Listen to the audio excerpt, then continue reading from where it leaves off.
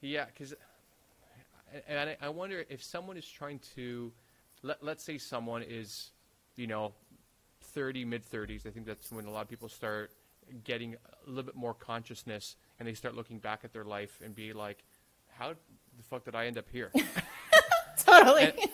and then like you have enough awareness of like who you are, the path you've took, the mistakes you've made, the things you've been taught, to try to piece that world together. And then, so let's say somebody wants to, maybe they've drifted so far from who they are.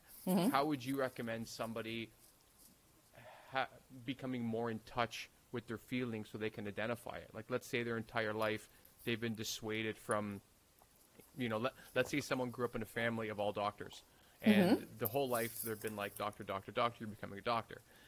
But in their mind, they really wanted to be a cook or whatever, but they haven't been listening to themselves for so long that they really have detached from all the things that they really, really want in life. So how does someone go back to being able to listen to that, I guess, inner child, so to speak, to connect those feelings? I think the first step would be finding silence in your everyday life, because it's very challenging to connect to who we truly are with all of the noise that's happening. Like there's not 1 second in our life where we're not getting called, and either by a text or by an email or by, your friends just calling on the phone, or we get so lost, and it's hard to find ourselves when there's so much noise around us. So I would say the first thing to do is, even if it's 5 minutes first thing in the morning, is just sit in silence and be intentional about how you want your day to begin, and what is your goal for that day, and what is the next best step to take to reach that goal. Okay, and day by day, you think that silence will slowly cultivate more connection to your thoughts and who you are, despite the people in your lives that perhaps are trying to tell you to do something else? Yes, because I think by the time you're in your 30s, and believe me, when you're in your late 30s, it's even worse. That's what happened to me. Like at 39, I was like, where am I? Like, how did this happen? Like, I don't understand. This is horrible. You have a knowing that where you are is not right. So then the idea is to find out, okay, if I am not in integrity with my life right now, what actually would put me on the right path? And to do that, we really need our minds to get quiet and to say, okay, so this is not working, but what do I actually want? Where in my life, let's just say the pie, your life is a pie. What's not where am I off right now? Right? So is it in my work? Is it in my spirituality? Is it in my relationships? Like, identify where it is that you're being tripped up, as you said. I like that word. Okay.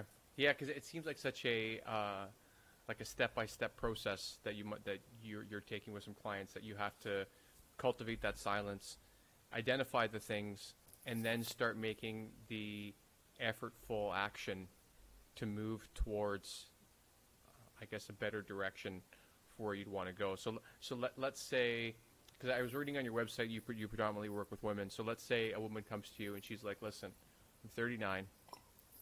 I'm married to someone I shouldn't be married to. Right? Like, let's say the marriage isn't bad. There's no like traumatic sort of stuff. It's just broken. There's no connection, and she wants to get out. And let's say she wants to change careers. How do you? Because these are all enormous decisions. Huge. And huge, like life-changing, like grief-inducing sort of decisions. So how do you have someone come up with the internal fortitude to be able to make these difficult decisions and get out of a life, like essentially exiting a life that they've built for themselves, but they want to, you know, they want to change course. Okay. I would always, I would tell this woman not to make any rash decisions, not to leave the marriage until she can really visualize the life that she desires first. And how, despite this marriage that is not working, can she become more of who she is? And could she add some happiness to her life? Like, what can she do while still being in the marriage that like lights her up, that makes her more excited to wake up in the morning, that connects her to, you know, to her community? Like, first, before you do that, really, really think about, like, is it really the relationship that's off? Or maybe it's something that's inside her that she still hasn't figured out yet, that she needs to clarify. Like, where am I off right now? Like, is it really the relationship, or is it me? Is it the way I'm thinking? Is it the way I'm feeling? Is it what I'm not allowing to come in? Because a lot of times when you're an avoidant attachment, you're going to push things out because it's safer that way. But when you push things out because you're trying to protect yourself, there's no way for you to have true intimacy. So it might actually not be the marriage itself. It might be you not allowing him or her, let's just say, to really know who you are. Like, you're really just trying to protect yourself. It could be, might not be.